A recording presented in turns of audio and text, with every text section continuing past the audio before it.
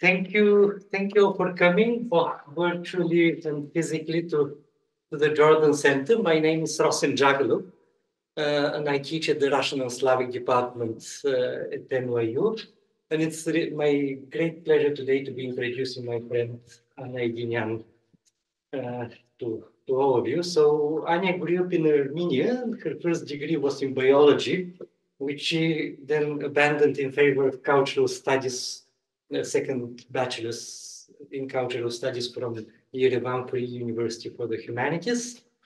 From there, she made it to the University of Michigan's Near Eastern Studies Department to study Iranian literature before transferring to Yale Slavic, where we met. I have to say, Annie is really one of the people I admire the most, and she overcame a great deal of adversity and obstacles, including her own shyness, to become the scholar and teacher she is today. After her PhD at Yale, she held a short-term positions at Trinity College and the University of Pennsylvania before moving to Kenyon College, where she's an associate professor of Russian. These days, she's working on a monograph entitled Soviet Spirituality, Religious and Secular Humanism in the Post-Stalin Soviet Union, as well as an edited volume with Eliza Blavatsky on historical and transgenerational trauma in the former Soviet Union and countries of the socialist bloc. But today we've gathered to discuss her first book, Formalists Against Imperialism, which came out last year from the University of Toronto Press, in which she posits that Yuri Tynyanov's novel from the 1920s, The Death of Vazir-Mukhtar, conceptualized Orientalism 50 years before Edward Said coined the term. Analyzing literary and non-literary texts on Russia's relationship with Iran, Formalists Against Imperialism studies Russian culture within the framework of comparative colonialisms and examines the 20th century Russian reconsideration of the country's imperial past. Thank you, Annie, for coming. So first of all, I'm honored to be here. I would like to thank Jordan Center and personally Russian Jagalov. As I actually wrote in my acknowledgement for my book, Rosen is a kind of person that brings everybody together. So I'm very grateful for that.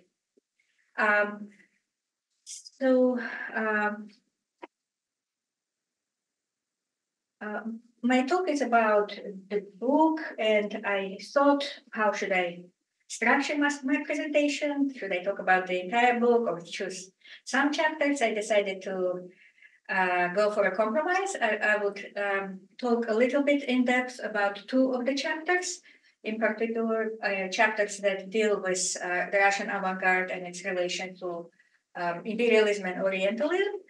Then I will talk, maybe say a few words about some of the other chapters, since they're very different. They're written in different periods of time and bring kind of different facets to the story. And then I would be happy to answer your questions. So the main kind of thesis of the book is that in the 1920s, the representatives of the Russian avant-garde, in particular Yuri Tynianov and Viktor Shklovsky, they formulated many of the ideas that much later in the 1970s, Edward Said described as Orientalism. I will also talk about the futurists. In my book, there is this kind of a gradation. The formalists are more aware of Orientalism, and they appear to be more progressive than the futurists. But I will talk about it later. So I will talk about chapter 2 and chapter 5. Chapter 2 deals with the formalists, and chapter 5 deals with the future.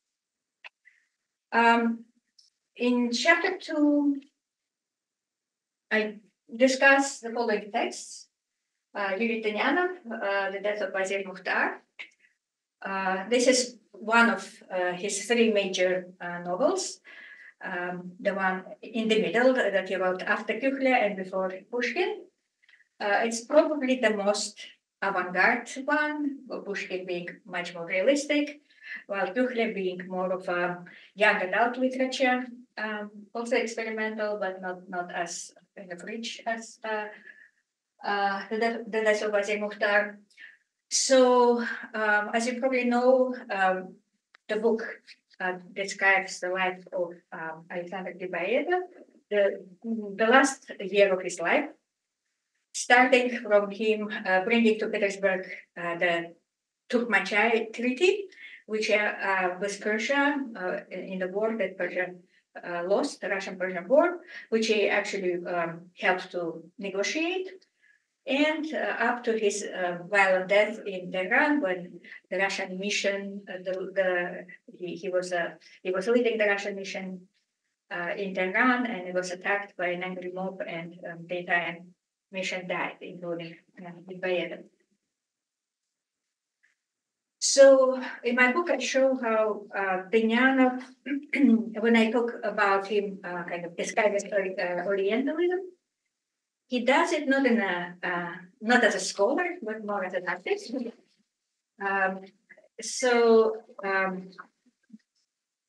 Scholars viewed Tynianov's novel as this kind of a scholarly novel, or as Boris Echevarov calls it, dissertation novel, in which he studies historical and social topics through the artistic methodology. So the main methodology he's using to kind of study Russian Orientalism of the 19th century is parody, which is also very kind of typical of the formalists. They studied parody. They talk a lot about intertextuality.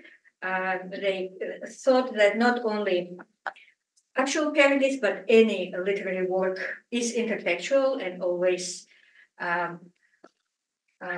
works and comments on the writings of the predecessors. So in The Death of Vazir-Mukhtar, Tynianov parodies Russian 19th century romanticism with its nationalism and kind of imperial support for imperial expansion. In this particular chapter, I'm talking about Pushkin's journey to Arzerum, although Tynianov also made used parodies of Pushkin's poetry, especially his southern poems, like The Fountain of Bakhchisarai, The Prisoner of the Caucasus. So he is engaging with Pushkin's journey to Arzerum in two ways. First, he wrote the novel, The Death of Vazir-Mukhtar, which is about Griboedov, but Pushkin appears there even more prominently in some way, in some kind of ideological, cultural way than Griboedov himself. And then later, so he wrote an article on the journey to Arzerum, where he's trying to formulate what he intuitively found through parody in his novel. He also juxtaposes Pushkin's journey to Arzerum with the journey of his fellow formalist and contemporary Viktor Shklovsky. In his book, A Sentimental Journey, Memoirs, 1917-1922, which was published in 1923. So Shklovsky is a very interesting figure. During the World War I and Russian Civil War, he participated very actively. He was a trainer for an armored car during World War I. Then during the Russian Civil War, he was an SR, socialist revolutionary. He had to go to hiding for a certain time, came back. At a certain time of his life, he found himself in Persia as an assistant commissary, and at a certain point, he was responsible for bringing Russian troops back. So Russian troops invaded Iran during World War I, and now after the revolution, there was time when they had to come back. So Shklovsky alludes in his Sentimental Journey to Lawrence Stern's Sentimental Journey through France and Italy. What connects the two works is this idea of one trend in the Enlightenment that morality and ethics are based not on reason, like, for example, Kant thought, but on emotions and feelings, which is based on Adam Smith's book, The Theory of Moral Sentiments, where he writes that our morality is based on so-called fellow feeling, which we now call empathy.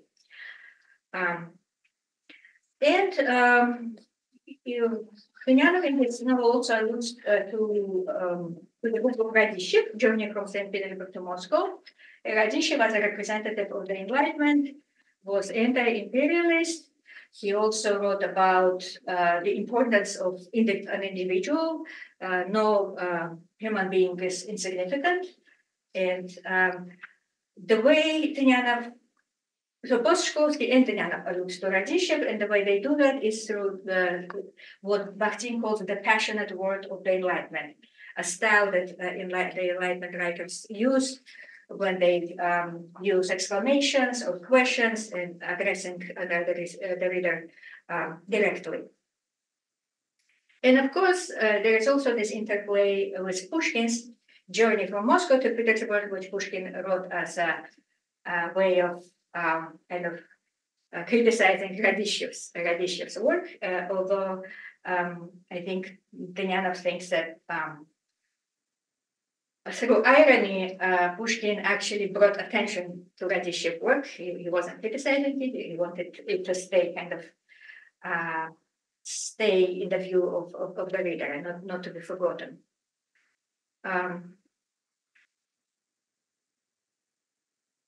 Now I'll show you how Tynianov is using parody to kind of reveal Pushkin's kind of support of imperialism and Orientalism. So in his article on the journey to Art Room, Tynianov describes how Pushkin wrote this journey, which looks like a memoir, but it's not a memoir. It was written 6 years after Pushkin went to Erzurum, which was during the Russo-Turkish War of 1928-1929. And when he was writing it, he used extensively sources. He presented it as some kind of a scholarly work, for example, using footnotes. And as Tynianov shows it, there was a mystification. Some of these footnotes weren't even true. And he used how Pushkin was using the sources and slightly changing the wording, completely changed its meaning. And Tynianov does the same with Pushkin's text, The Journey for Erzurum. For example, he takes 2 passages from Pushkin's journey. Circassians hate us. We force them out of the spacious pastures. Their owls are ravaged, entire tribes are annihilated. They keep the prisoners with the hope of ransom, but treat them with terrible inhumanity, force them to work beyond their ability, feed them with raw dough, beat them whenever they want to, and assign guarding to their boys who, for a single word, have the right to slash them with their child's sabers. The impact of luxury may be favorable for taming them. The samovar would be an important innovation. There is a means more powerful, more moral, more in conformance with the enlightenment of our age, preaching of the Gospels. And another passage, several women in multicolored tattered clothing were sitting on the flat roof of an underground sakla. I expressed myself somehow. One of them went down to the sakla and brought out some cheese and milk to me. After several minutes of rest, I set out further. So Tynianov takes these 2 passages and combines it in one passage, which reads,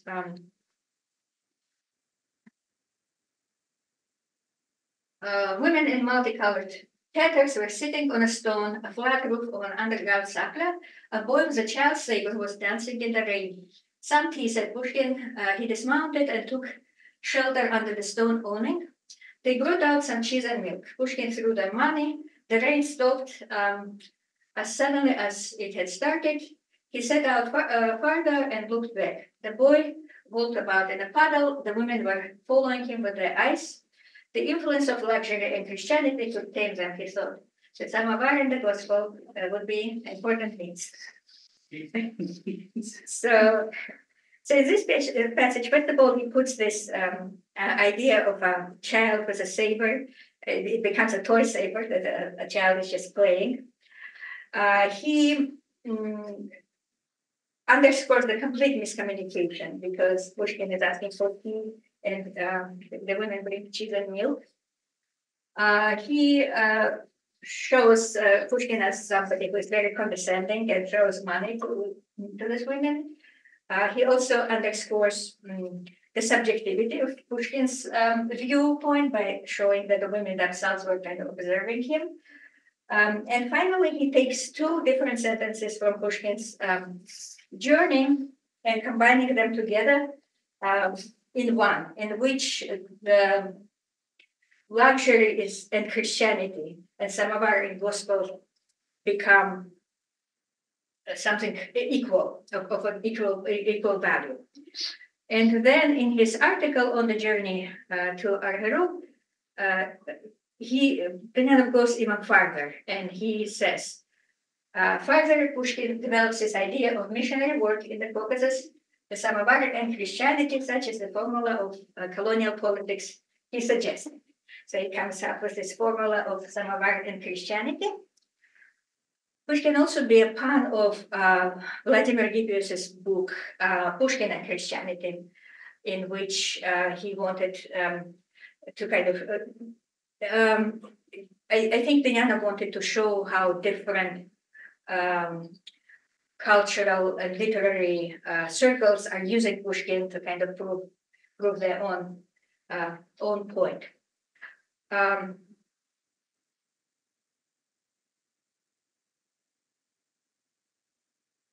So what Tynianov shows in his novel and kind of says in his article is that Pushkin was pondering this.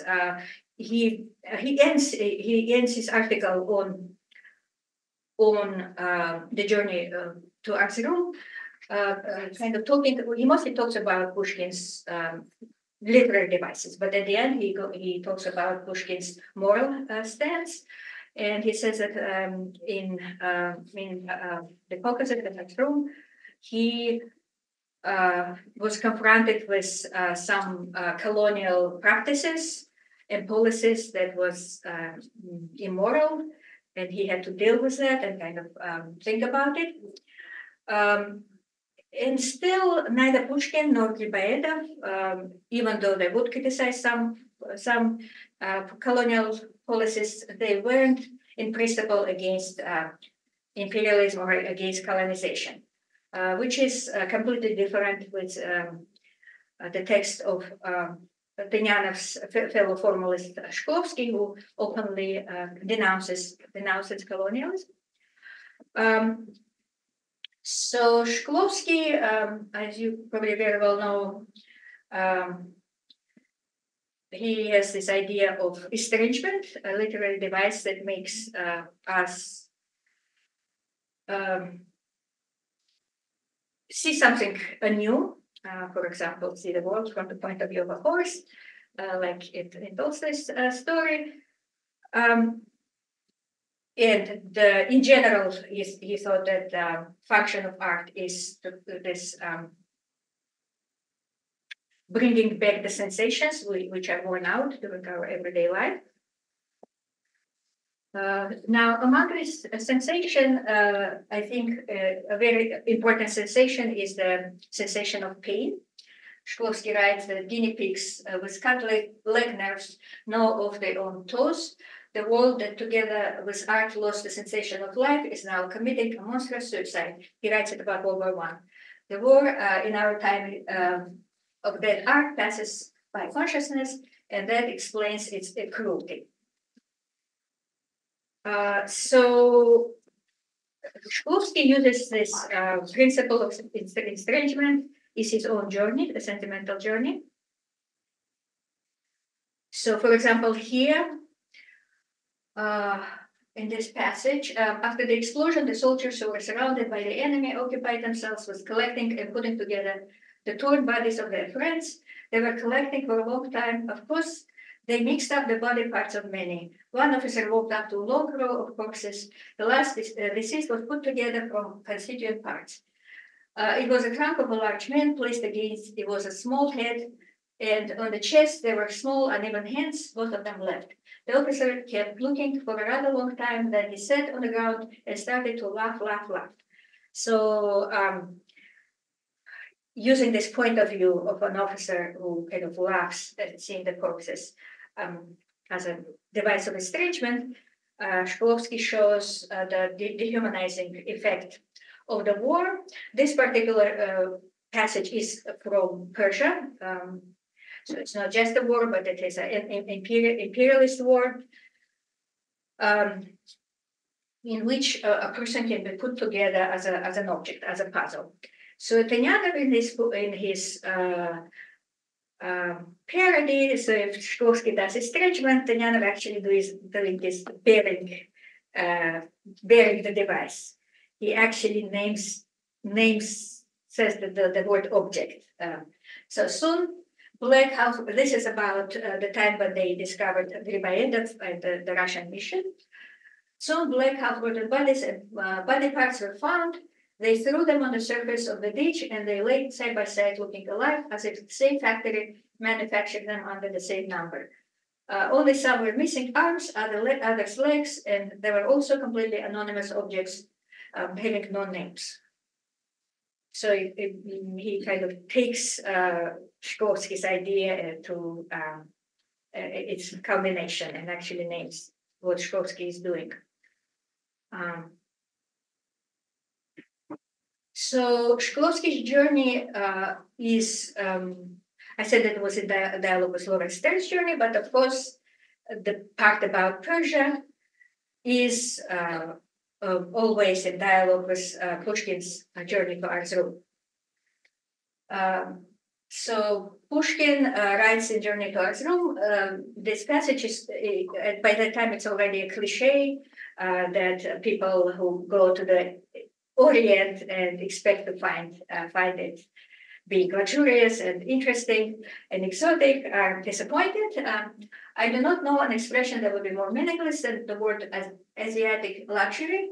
This saying was probably born during the Crusades, when the poor knights living behind the bare walls and oak chairs of their castles for the first time saw red sofas, motley carpets, and daggers with multicolored gems of their handles.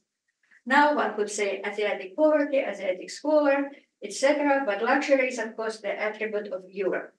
In Art's Room, no amount of money will buy you the things that you will find at a convenience store in the little town of Pskov province. So this is the attitude that actually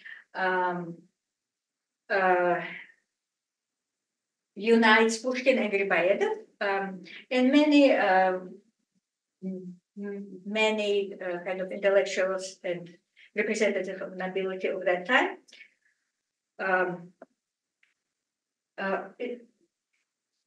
First, it's this kind of Eurocentrism, and second, this idea that while back in Russia, they may think that Russia is kind of both East and West. When they are in the East, they are the Europeans. So Pskov becomes Europe. Now, Shklovsky uses the same idea of somebody who comes to the East and kind of expecting it to be exotic and is disappointed. He came to the East and expected it to be multicolored like a peacock's tail. What he saw was an East made of clay, straw, and an entirely bare wall. However, according to Shklovsky, he kind of historicizes this, and he says he blames imperialist war on the situation in which the East finds itself. So it is not because the East is kind of backward. It's not an essentialist idea of the East, but that is because it is occupied by Western powers. He says, we came to somebody else's country, occupied it, added to its darkness and violence our own violence. We constrained its trade. We did not let it open factories. We supported the Shah, which goes kind of against this idea of civilizing mission of Russia or Western powers. In Iran, Shklovsky actually shows how both Russia and the Britain, and then later in the 20th century, also the US, they actually they're holding back Middle Eastern countries because it's easier for them to deal with despotic regimes rather than allowing the countries to develop.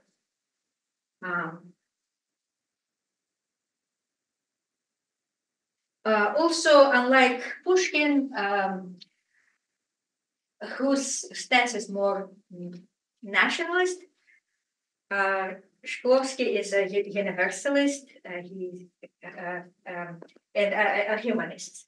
So while in Iran, he sends his telegram to his commissary: in the name of revolution and love of humanity, I demand the withdrawal of the troops. And then he says, the commissary did not like the telegram very much. After all, it is naive and funny to demand the withdrawal of the troops in the name of humaneness, but I was right. He talks about the necessity to instead of trying to make history, to make biography, in other ways, to live decent lives for each person. And Tynianov actually writes biographies. All three of his fiction books are biographies. In some ways, it also kind of emphasizes that individual responsibility. So this was just a kind of short overview of that chapter. If you have more questions, I can talk about it more in depth later. Now, chapter 5 is about the engagement of futurists. Kamensky and Khlebnikov so these are also kind of viewed from the point of view of Tynianov, because Tynianov also makes parodies of his futurist friends who use the story of Stepan Razin in their art. So Stepan Razin, you probably already very well know, it's a dog Cossack who led an uprising against the nobility and Tsarist bureaucracy in the 17th century. So for 2 years prior his Volga uprising, he engaged in raids of Persian and Caucasian coastal cities of the Caspian Sea. He also, for a short time, had this kind of autonomous state in Astrakhan, and a similar one in Persia when he had a kind of agreement with the Shah. He was given a land, which Tynianov compares to kind of Griboedov. He thinks that Griboedov, who wanted to open Russian Transcaucasian trading and manufacturing and agricultural company, wants to create in the Caucasus as kind of his own little independent land. So other texts I will be talking about is Griboedov's short article, like an essay, Country Trip, in which he kind of admires Russian folklore, songs, and Russian dress. I will be talking about Vasily Kamensky, who wrote a poem, actually 2 poems on Stenka Razin, then later reworked them into a novel and a play. Khlebnikov worked in Persia as a Kulprasvet lecturer in the headquarters of the Russian Revolutionary Army that was helping the short-lived Republic of Gilan. And Kurat Al-Ain is a thinker and poet, and Khlebnikov alludes to her in his poems. So in his novel, Tynianov portrays Griboedov as Stenka Razin. He makes this kind of allusion. So, according to a popular song by Dmitry Sadovnikov, I don't know if I should retell the song, but Stenka Razin abducts a Persian princess, and then he is engaged in a feast on a boat, and his crew starts murmuring and saying that he exchanged them for a woman, and then he throws her in the water, and then the crew becomes kind of sad, and he said, "Don't be sad," and tells them to sing and dance. So Tynianov makes parodies of this, portraying Griboedov himself as Stenka Razin, and of course his Georgian wife, Nina Chevchavadze, is the Persian princess. So why is he doing that? Because Griboedov, in his little essay, Country Trip, he admires the deeds of those days. And Stenka Razin, he says, "Bygone days, how vividly this whole game revives you in my memory. That age of unbridled freedom when a number of daring fellows threw themselves into light boats, went down the channel of Tuba, the Buzan River, dared to go into the open sea, took tribute from the coastal cities and villages, sparing neither the beauty of the maidens nor the gray hair of the old. And then, getting rich with profits, with countless amounts of patterned fabric, silver and gold pearls, they came back home with love and friendship awaiting them. They welcomed them with loud joy and glorified them in songs." So first of all, it seems like Griboedov is okay with this kind of plundering, the idea of raids, which is in parallel with Shklovsky's Sentimental Journey. One of the things that bothers Shklovsky most was that the soldiers of the Russian army, for whom he was responsible, were looting the bazaars, and he would run around and try to prevent that looting. And he would write, "It was strange, a man is running with a dagger in his hand, and this road ice. You catch him, shake him, and he has 2 gilded frames, 2 boots for the left foot, and a few handfuls of raisins." Again, he's using this kind of estrangement thing. And he said that in each army, maybe 75% of people are good people, but they do nothing to prevent the 25% from looting and being violent. So another reason why Tynianov was talking about Griboedov as Stenka Razin was because the motif of Stenka Razin was used very much in futurist poetry. And the futurists, Kaminsky and Hlyebnikov, they were trying, just like Griboedov did in his time, according to Tynianov. They were archaists and innovators. In other words, they were trying to bring innovation through using old folkloric motifs and culture.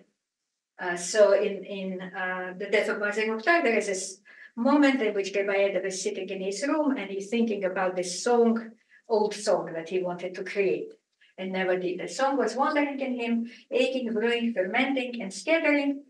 Now, when he grew old and they took off the youth from him, as a tight dress, he understood that he wanted to construct a simple, outright Russian ancient song, a midnight tale of a new year's campaign. So again, this kind of more nationalist inclined vision of the futurists who went back to the folkloric roots is kind of juxtaposed to formalist, more universalist attitudes. So Shklovsky's Sentimental Journey was in dialogue with the journey from Art Room, by Pushkin, and so was Khlebnikov's entire kind of experience in the Orient. So in the journey from Erzurum, Pushkin describes Erzurum as this kind of a ridiculous city where there are this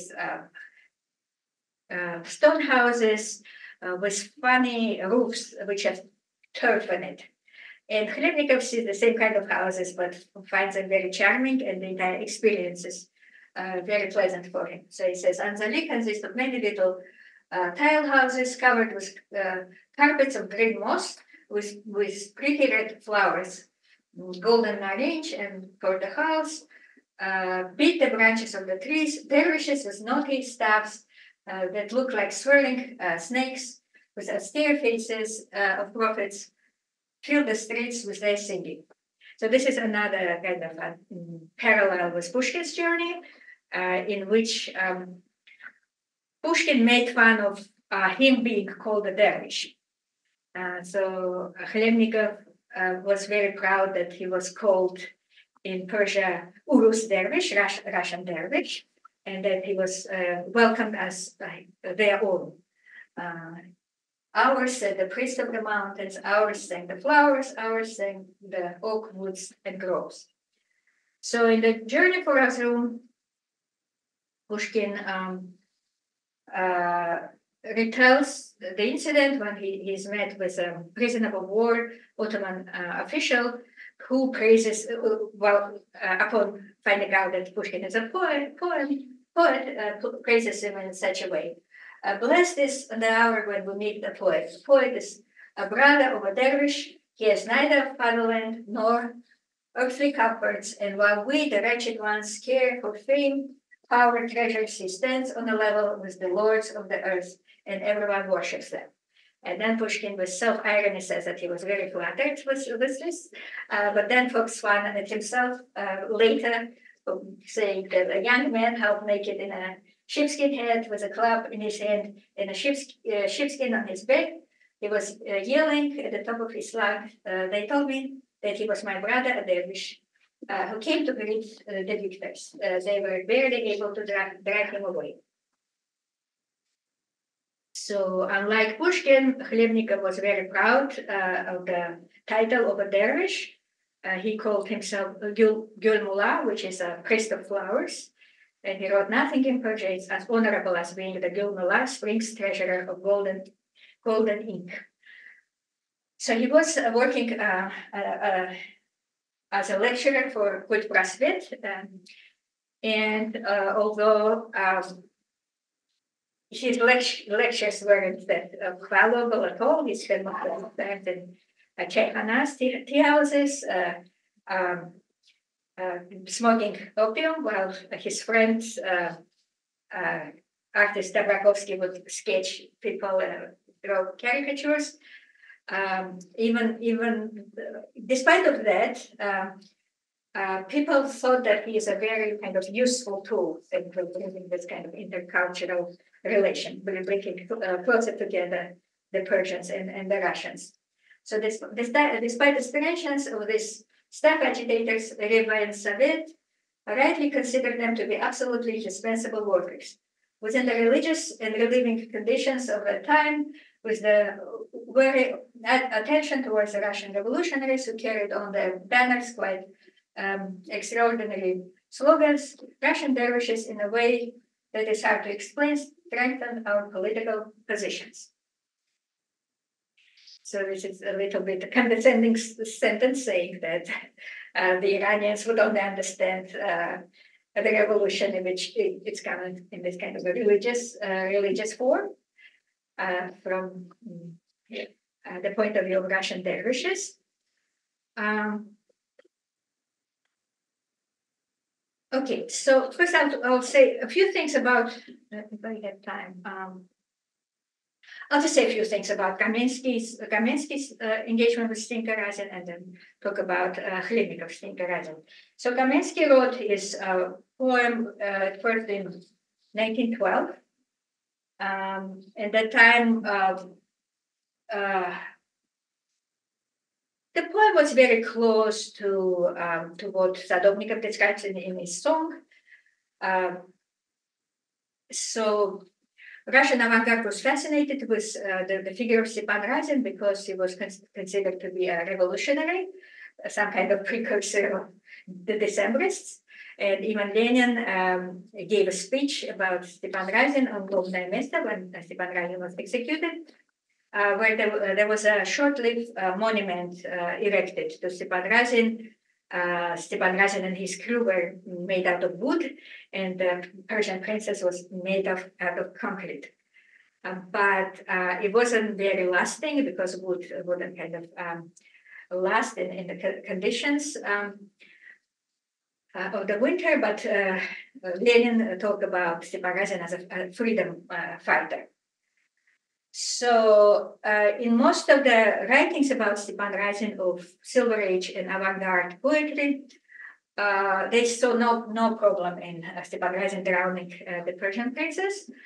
He was considered to be this kind of a protector of the poor, and his violence was justified because it was a revenge against the Tsarist officials and the rich. Actually, only one person out of Silver Age poets, Maria Tsvetaeva, described this whole incident as sexual violence. She said that in her poem that the princess was drowned because she couldn't reciprocate the love of Stepan Razin. So the story, there were two people who kind of told that story. They were both Dutchmen. One was a salesmaker and another was an officer in the Russian army. But basically the story doesn't have many details. It just said that he abducted the Persian princess and then sacrificed her to the Volga River.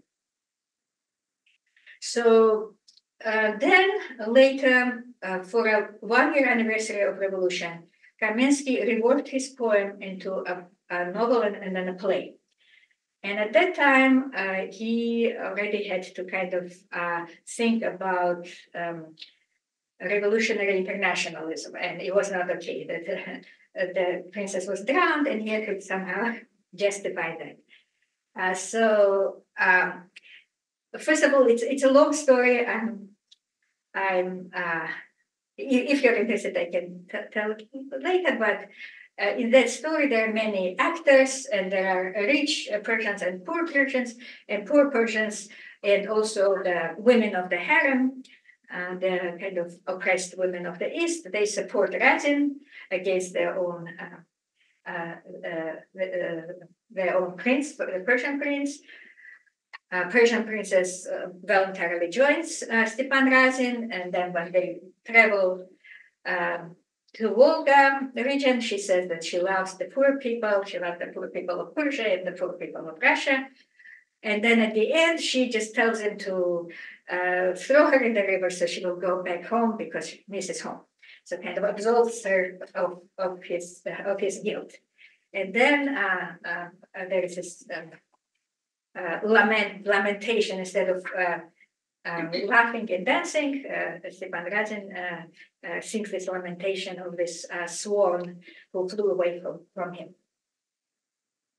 And this motif of the swan appears many times in Tynianov's novel. Now, Khlebnikov, instead of kind of justifying Stepan Razin, he decided that he himself is Stepan Razin, but he is Stepan Razin the reverse. So I am Razin the opposite. I am Razin inside out. He plundered and burned, and I am an idol of the word, Slovo Barok. Razin drowned the maiden in water. What will I do? Quite the reverse. I will save her. So it's interesting that he kind of, in his article, Tynianov writes about Khlebnikov as someone who, in this poem, Gulmula's Trumpet, creates an Orient which is not presented from the point of view of a European. In other words, it is not condescending. Neither he treats it as with kind of a exaggerated respect or tries to see exoticism in it. I think Tynianov kind of gives Khlebnikov his own ideas more, because when you actually look at Khlebnikov's poems, you can see some of the kind of Orientalist tropes in that. First of all, this idea that he has to go to the Orient and save it, and the Orient is represented by a woman who needs to be saved. In the poem No Rules of Labor, it's a little longer poem. He starts it with describing the men of Iran as this marching workers. He calls them Adam after Adam they walk, which is a pun because on the one hand, Khlebnikov was an Adamist, which is a branch of Agnism, in which they want to see the world as if for the first time with the eyes of the first person born on the earth, Adam. But Adam also means simply a human being or a man in Persian, so it's kind of a pun. But they're represented as having agency, and the reader should believe that there will be freedom brought to Persia from within Persia itself.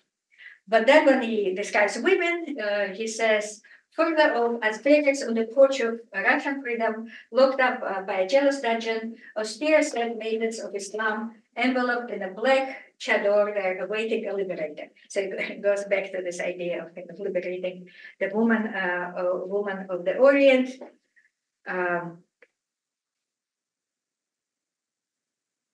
Then again, there is some hope that there is an agency even in women of the Orient, because it talks about Kurat al-Ain, who names Guriet. It just occurred to me that maybe it's a pun on Guria, and I'm not sure. So Kurat al-Ain was a poet and a thinker of the 19th century who participated in the Babi movement, which was a religious movement. So her ideas were that people kind of spiritually people constantly evolve. And because of that, the current situation in which she lived was a transitional situation in which there was no new kind of divine emanation yet, but the old dogmas, religious dogmas and rituals don't have any sense, don't make any sense anymore. So during the assemblies of kind of Babi movement, she would not wear a veil and to kind of protect her from any ideas that was impure. Bab himself called her Tahire, the pure one. So she thought that there need to be freedom of inquiry and open debate about religious issues in which a truth can be found out. Because of that, this position, she was kind of at odds with the government of the day. And when a group of Babis assassinated the Shah, she was executed in a garden. There are several versions of it, where she was either strangled with her hair or with her headscarf and put in a well. So Khlebnikov mentions all of this. So we swear by the hair of Guriet al-Ain, we swear by the golden mouth of Zarathustra, Persia will be a Soviet country. Thus spoke the prophet. Guriet al-Ain, Tahirih herself, tightened the ends of the rope, said and asked the executioners, turning her head, nothing else. So aside from kind of allusion to Nietzsche, there is also allusion to John Chrysostom, Zlatые usta. So he combines Christianity and Zoroastrianism, but he portrays Kurat Ayn with having this agency and kind of not bending down in front of her executioners.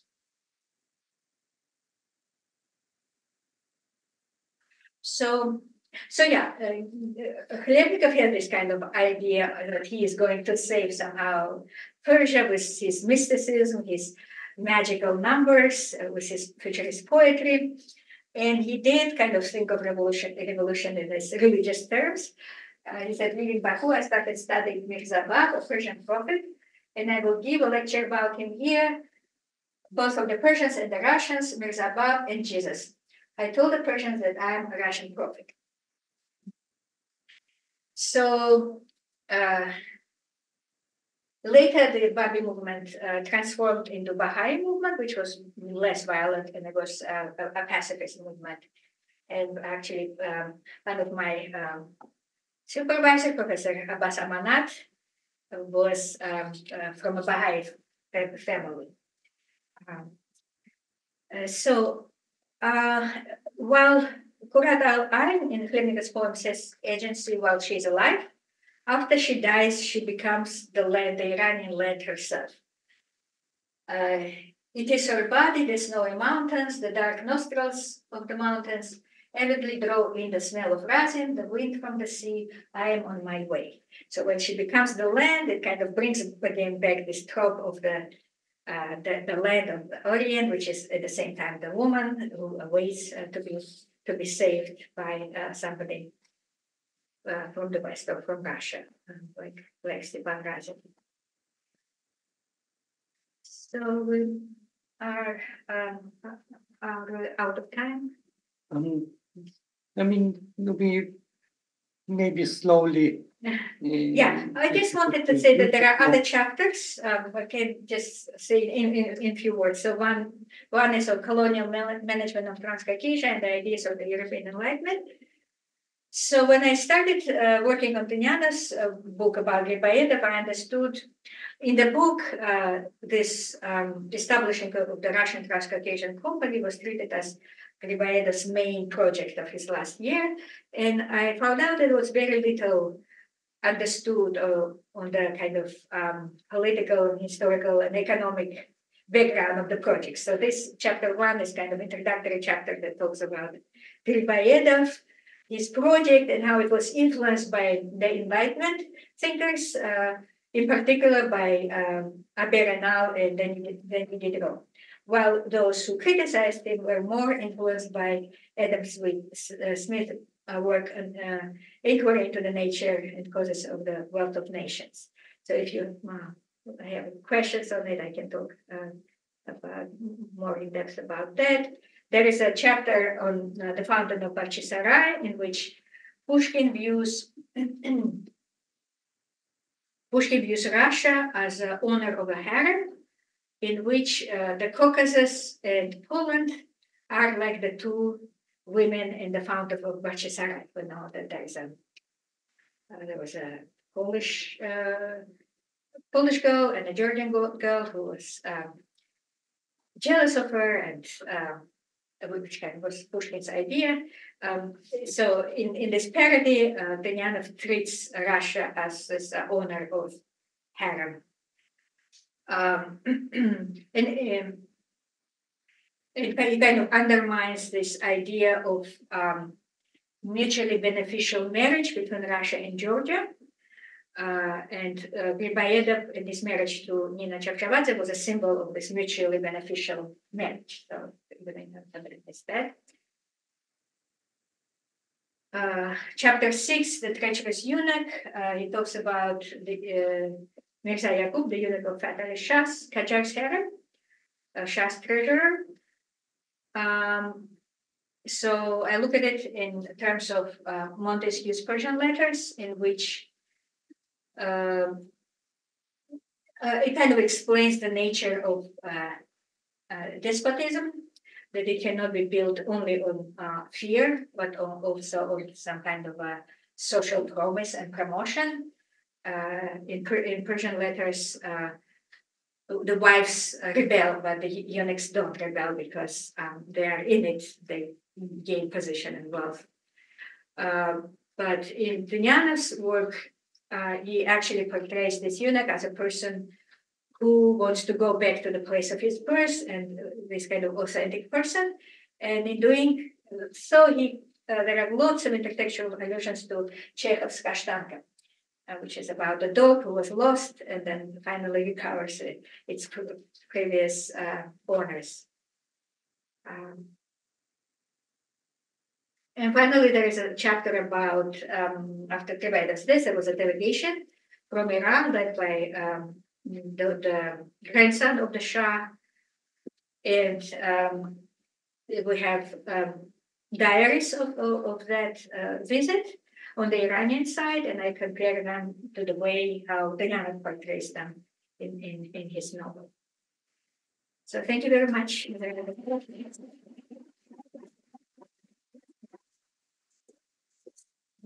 Thank you, Anya. This is fantastic. So, yes, we have time for questions. So we have two audiences, virtual and a real one. And if the virtual audience, whoever wants to ask a question would raise their virtual hand, that would help. But maybe we can start with the real one and with Gillian. I have a question. Thank you so much. I was delighted by the suggestion that Tynianov had written a dissertation novel.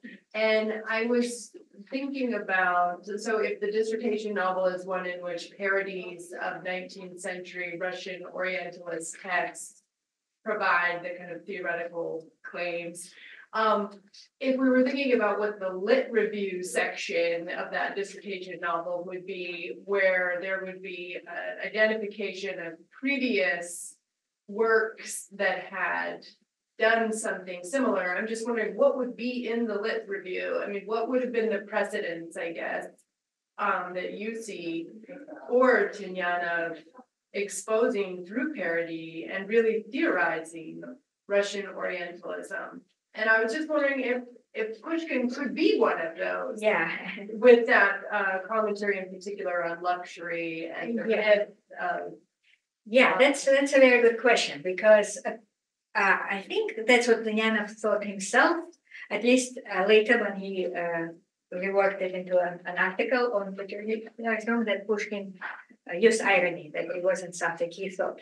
But in those position, that historical situation that he lived in, he could only use irony to kind of express his ideas. I personally, I'm not sure. I'm not so sure. I think the entire kind of cultural attitude of the time was very much permeated by nationalism and competition between empires, and everybody wanted their empire to be like competitive. And the condemnation of imperialism came later, maybe second half of the 19th century, much stronger during the beginning of the 20th century. But the idea of scholarly novel, it's discussed by Eichenbaum in depth. Bakhtin thought that any novel as a synthetic genre is a combination of other genres which it uses in this kind of a more ironic form. So any novel could be described as a dissertation novel, but in Tynianov's novel in particular, there is almost no sentence that doesn't allude to some predecessor.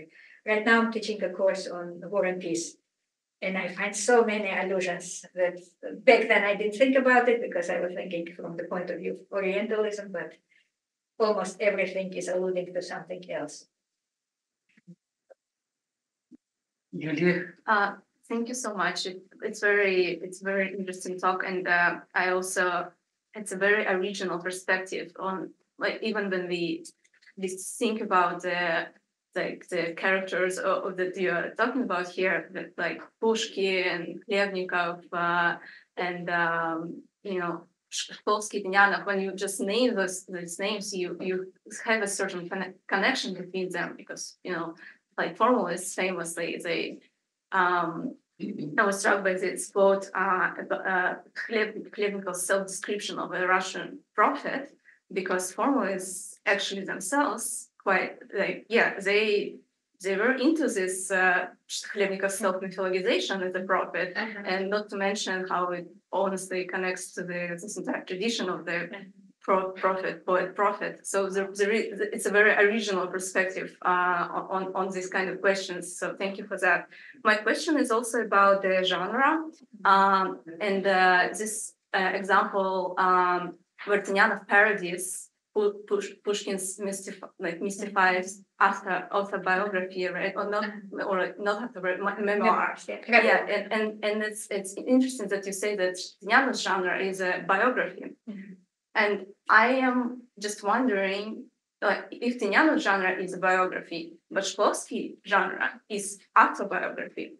And what actually Tynianov parodies in this fragment about Pushkin is a kind of like a similar genre of like a mystified self-description, which Shklovsky, his beloved friend, was very much the master of. So I'm just wondering if this kind of if this poses some kind of like internal contradiction in the difference between the methods and of Tynianov's biography and Shklovsky's autobiography. Thank you. It's a very interesting question. So maybe this idea of a novel being a synthetic genre could explain it. He structures it as a biography, but also as a journey, because he literally takes Griboedov on the same routes as first from Petersburg to Moscow, like Radzyshchev did, and then from Petersburg to Tbilisi, like Pushkin and Shklovsky did, and then from Tbilisi to Tabriz, like Shklovsky did. So, and a lot of time Griboedov is spending traveling. So he kind of combines biography and a travelogue as a genre. Also about the mystifications, Tynianov's novel also is completely based on mystifications. On the one hand, he kind of, just like Pushkin did in the Journey for us, makes us believe that it's very kind of scholarly rigorous. On the other hand, he intentionally, for example, when he mentions Griboedov being invited for a dinner by one person, he for sure knows who that person was, and he kind of replaces it and makes some other person invite him. And there is all the time we can find this kind of little mystifications. So yeah, I'm happy you mentioned that. First, thank you so much for this presentation and your wonderful book. I was also very curious about the dissertation novel form, so I'll jump onto that pile too. And one thing I appreciated was your kind of like dual attention to like the reciprocal relationship between his theory and fiction, not only just the way that his theory can be applied to his fiction, but also how his fiction might be this kind of testing ground for later theory down the road, which especially struck me given the year that the article on Pushkin comes out, and your example with the Samovar in Christianity, which it seems like in its original fictional manifestation maybe provides the like loosened space for him to kind of play with or like creatively misread Pushkin that will then down the road, you know, be able to be turned into a certain theory. So I was kind of curious about your general thoughts about how this process of fiction to theory has changed your perception of Tynianov's creative process as a theorist, and whether you found other instances of that same fiction to theory pipeline. Yeah, I can't think of other examples now, but I know that when formalism was denounced, it was a kind of a big blow for Tynianov, and he viewed fiction as this kind of a second-rate thing that he has to do because he cannot be engaged in his scholarly work. But then it seems that it kind of was this testing grounds for his ideas. So I think maybe he just had to do it through fiction. until it crystallizes and he kind of comes up with something else. Another thing I didn't talk about it during the presentation, but it seems that Tynianov, he also alludes to his own times. So all these things also allude to, for example, Bolsheviks regaining back the former empire, and also he himself, it seems, that felt a little bit guilty that he is surviving and collaborating in the same way that he thought Pushkin did when he wrote some of his later works. So yeah, I don't know if I answered the question. I feel like my question sounds like it will be kind of paraphrasing probably ones that people have already asked, but I was struck by your kind of clear juxtaposition of the futurists and the formalists, the sort of more nationalist in their treatment of the Middle East or Persia, as opposed to the formalists being kind of proto, the colonial theorists. And I was wondering what's the role of literary theory, I suppose. I mean, it could also just be personalities, right? Different people with their own kind of ideologies and backgrounds, but I wonder if the fact that they're kind of theorists plays a role in looking at this material in a different way.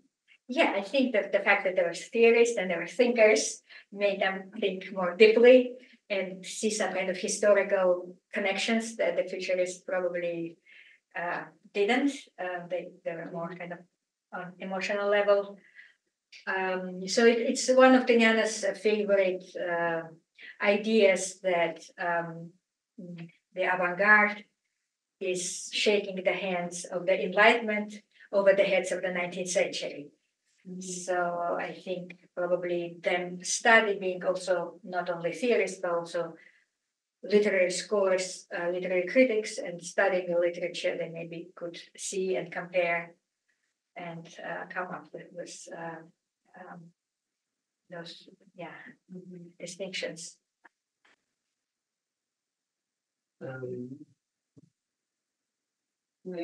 True. I hope the virtual audience also has questions. If not, I have quite a few of my own, but let's start with him. Yeah, thank you so much, Anya. This is really wonderful, and I really appreciate the way in which you make this painstaking philological work resonate with our time. I have a quick question. One of the things that seems to me, from unfortunately somewhat distant recollection from the novel, that seems to me to have been prominent in it, is the whole idea of this trading company, right? This Transcaucasian trading company, which he's conceiving and sort of struggling with and so on. And one of the things that, again, recalling the novel, I'm remembering is that one of the prominent aspects of the critique of imperialism that we find in Tynianov, in particular, is his critique also of capitalism, which makes, of course, a lot of sense given the soil out of which it comes. From that point of view, it is sort of a more multifaceted critique than we find in Said even, right? So in a certain sense, it's more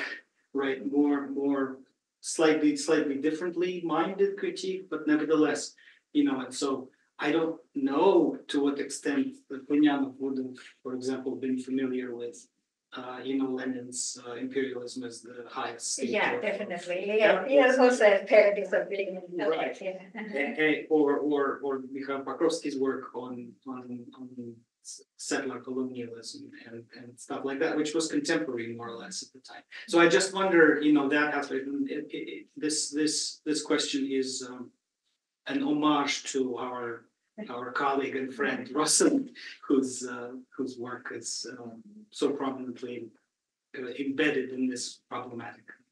Yeah, it's very interesting. So At that time, when Aydinyan was writing the book, there are three texts. There are two texts of the proposal, which Griboedov wrote in collaboration with Peter Zavileyski in Tiflis. Zavileyski was a governor of Tiflis at that time, very shortly before his death. So the idea was to ask for privileges and monopolies in the same way like British East India Company had from the government. Now the critic, at that time when Tynianov was writing the novel, they thought that the critic was a Decembrist Burtsov. And later they found out it wasn't Burtsov, but it was a Tsarist General Zhukovsky. It was very interesting that the idea of the Tsarist General Zhukovsky are very similar to the idea of what the Decembrists would think. There was a kind of fear of capitalism creating a second aristocracy of wealth, which would be just replacing the aristocracy by birth of nobility. But I think in general, the criticism wasn't, I don't think in general, Zhukovsky's criticism wasn't anti-capitalist, it was pro-capitalist, but pro-free trade from the point of view of Adam Smith. Yes. And again, against monopolies. I don't But think... then Tynyanov's take on it involves this critique? A little bit, it just hints. So I can't say for sure that he actually... I guess the criticism was already in General Zhukovsky. It's interesting that already in General Zhukovsky's comments, you see this idea that whatever Griboedov is proposing is unfair. It will create very fast stratification, very fast the monopoly will become very rich and then others will be poor. But I don't think Zhukovsky was against capitalism. It was more of like level ground. Non-monopoly. Yeah, non-monopoly, free trade capitalism. With Tynianov, I'm not sure. Maybe he's hinting that, but I don't think he develops this idea very distinctly in the novel. In that case, I'll ask my question, but I do hope maybe the virtual audience will also produce questions of their own. But my question maybe comes from Ilyas and is about actually, can we periodize the formalists and Tynianovs in particular, the formalists more generally, and the avant-garde's engagement with questions of empire and imperialism. We have a very general sense of this periodization in the realm of history, thanks to Alexei Golubyov's article. I probably haven't come across it, but in which he associates the school of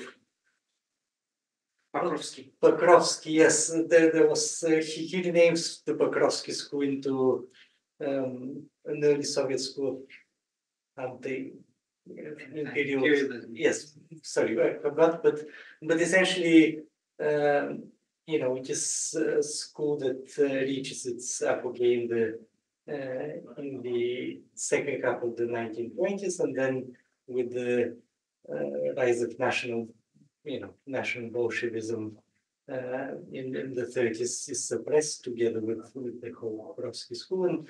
But I wonder how this periodization in the historical, in the history sphere corresponds to literary scholars and avant-garde artists' engagement with it in terms of its historical arc. It's probably the same 1920s, where at the time when they openly could criticize imperialism. After that, in Pushkin, for example, instead of kind of abstaining from criticizing imperialism, but portraying it, Tynianov goes simply into describing Pushkin's personal life more in detail and just leaving out the political stuff. So it's not that they like change their ideas; they just disengage with them. And yeah, with kind of the idea of Stalinism, of the lesser evil, that imperialism was positive overall because of this civilizing mission. And we see much less of that, of its criticism among avant-garde also. Any last question? That's a quick question. Do we find if I glanced through the book quickly and read some sections, but do I remember correctly that you discuss a kind of post-Soviet adaptation of Tynyanov's novel? I wonder what happens there. Yeah. So what happens there is Is it telenovela? Television? TV series. There's TV series. 10, I think 10 episodes of it. Yeah. So I look at it from the perspective of Bakhtin, which talks about objectivization of parody. He says if we read a parody and we don't recognize it as a parody, then it becomes objectivized and we kind of believe the value of what is said without seeing irony in it. So in Tynyanov's case, if we don't see it as a critique of Orientalism, that it by itself it becomes an Orientalist piece. And I think that to a certain degree that's what the filmmakers did. They took his anti-Orientalist piece and made a very Orientalist movie. I was especially angry about the way they portrayed the eunuch. Oh, yeah. Because in Tynyanov's novel he's portrayed as somebody by his intellect and his looks equal to Griboedov, but in the film he's kneeling in front of him. So, but then the same with all that many other aspects. Although they do have some kind of hints. For example, they portray Griboedov in a triangular head like Napoleon, which kind of hints to his kind of ego and his desire to be,